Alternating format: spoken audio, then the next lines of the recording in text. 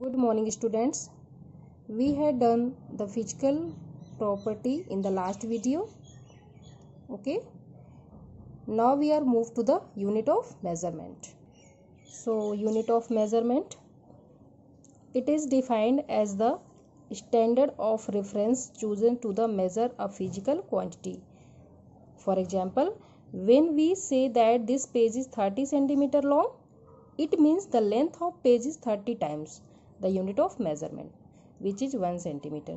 Clear है? Then SI unit. SI unit means International System of Unit. The International System of Unit was established by the 11th General Conference. जो international system of unit है, इसको 11th general conference में इसको establish किया गया था.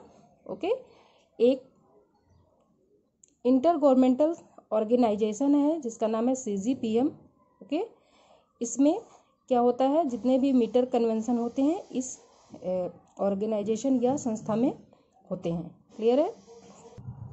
Then the SI system has 7 base unit. Okay. SI system में 7 base unit है. कौन कौन सी हैं? Length, mass, time, electric current, temperature, amount of substance, luminous intensity. Okay. Length के लिए जो SI यूनिट है मीटर है, मास के लिए केजी, टाइम के लिए सेकेंड, इलेक्ट्रिक करंट के लिए एम्पियर और टेम्परेचर के लिए केल्विन, अमाउंट ऑफ सब्सटेंस के लिए मोल और ल्यूमिनस इंटेंसिटी के लिए कैंडेला CD. क्लियर? ये बेस यूनिट है. और भी SI यूनिट होती हैं, लेकिन इस यूनिट के बेस में उनको डेराइव किया जाता है. Okay. Next is prefix used in the SI system. कुछ प्रीफिक्स हैं जो SI सिस्टम में यूज किए जाते हैं. जैसे बहुत बड़े बड़े मल्टीपल हैं, उनको हम शॉर्ट करके कैसे प्रीफिक्स यूज करके उनको पढ़ेंगे. क्लियर है? For example, the power of 10 - 24 is called युक्तो and it's symbol is small y. इसी तरह जो अगर 10 की पावर -21 है तो उसे जेप्टो कहेंगे और इसका सिंबल स्मॉल z. ओके. इसी तरह से बहुत सारे हैं, ये आपको लर्न करना पड़ेगा. और भी बीच से पढ़ लेते हैं. 10 की पावर -2 है तो सेंटी और इसके लिए symbol c, small c.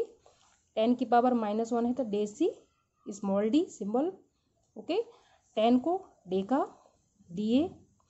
10 square hecto, H, small h. Okay. Then next point is mass versus wait. Okay. Wait and mass are not same things. Okay. Mass and wait is completely different things. You should be careful in the using these terms. Let us see what is the difference between these two. Okay. Mass versus weight. Mass, amount of matter present in it. Matter का कितना amount present है उसे हम क्या कहेंगे? मास. Okay. And wait, force exerted by gravity on an object. Object में जो किसी भी ऑब्जेक्ट में ग्रेविटी के द्वारा कितना फोर्स उसमें लगाया गया है उसे हम क्या कहेंगे? वेट. क्लियर है? Mass of substance is constant.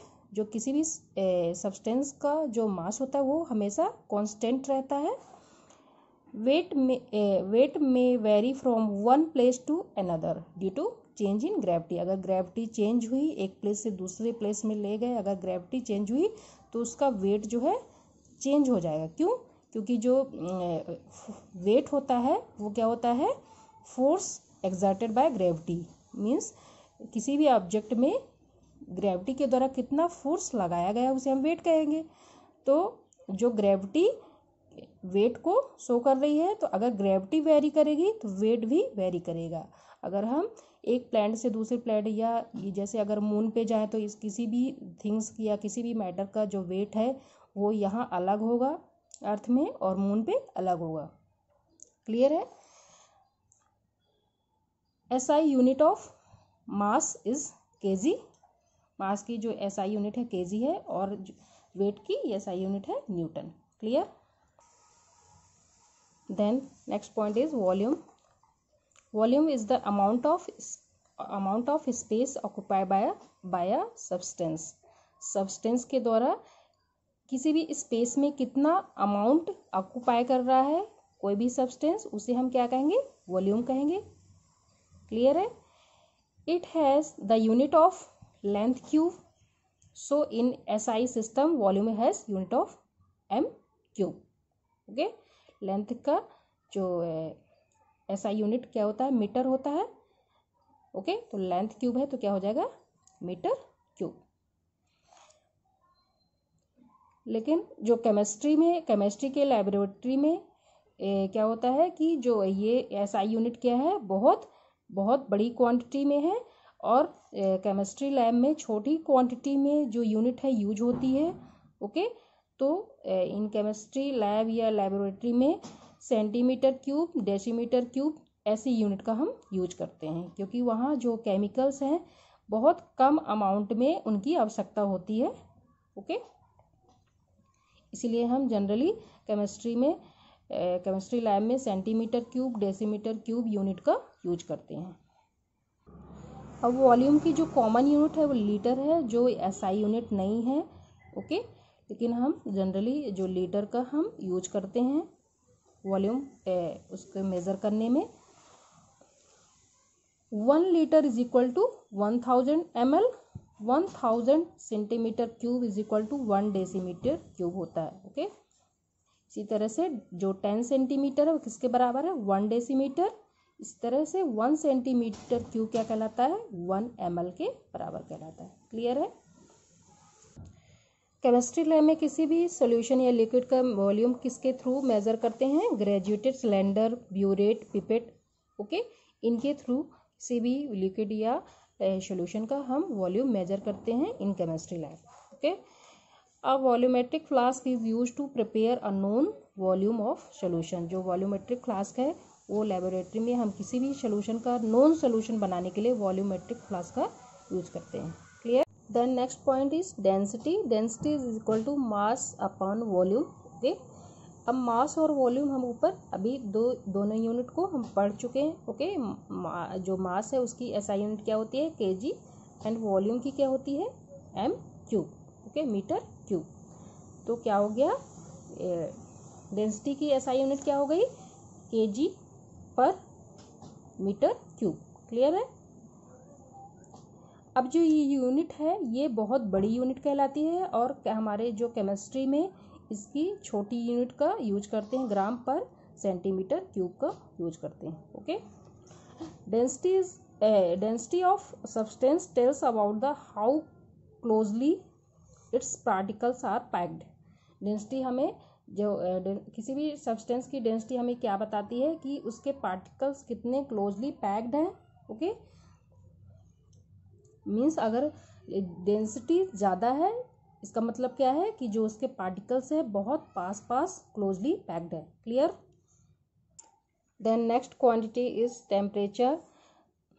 There are 3 common scales to measure temperature.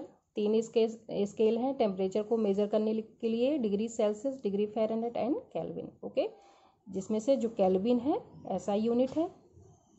Okay, generally the thermometer with Celsius scale are calibrated from 0 degree to 100 degree Celsius. जो सेल्सियस स्केल है हमारा कितने से कितने के बीच कैलिब्रेट है, 0 degree से 100 के बीच में। ओके, जहाँ जो 0 डिग्री सेल्सियस है वो वाटर का फ्रीजिंग पॉइंट है, और ये 100 डिग्री सेल्सियस है वो क्या है, वाटर का बॉइलिंग पॉइंट है। इसको रेफरेंस मान के इस जो ये थर्मामीटर है इसको प्रिपेयर किया गया है। ओके, इसी तरह से जो फ़ारेनहाइट है वो 32 डिग्री फ़ारेनहाइट और 212 डिग्री फ़ारेनहाइट के बीच में इसको कैलिब्रेट किया गया है। क्लियर है। अब जो डिग्री फ़ारेनहाइट और सेल्सियस के बीच में जो रिलेशन है वो क्या है, degree Fahrenheit is equal to 9/5 into degree Celsius plus 32। इसी तरह से केल्विन स्केल और सेल्सियस स्केल के बीच में जो रिलेशन है वो क्या है, के is equal two degree Celsius plus 273.15। Okay, इसके थ्रू हम क्या करते हैं, केल्विन से सेल्सियस में और सेल्सियस से केल्विन में इसको चेंज कर सकते हैं किसी भी टेम्परेचर को। क्लियर है। इसमें क्या है, जो डिग्री सेल्सियस सेल्सियस स्केल है, इसमें निगेटिव वैल्यू, निगेटिव जो वैल्यू है उसमें इसमें पॉसिबल है, क्योंकि जीरो के नीचे निगेटिव वैल्यू आ जाएगी।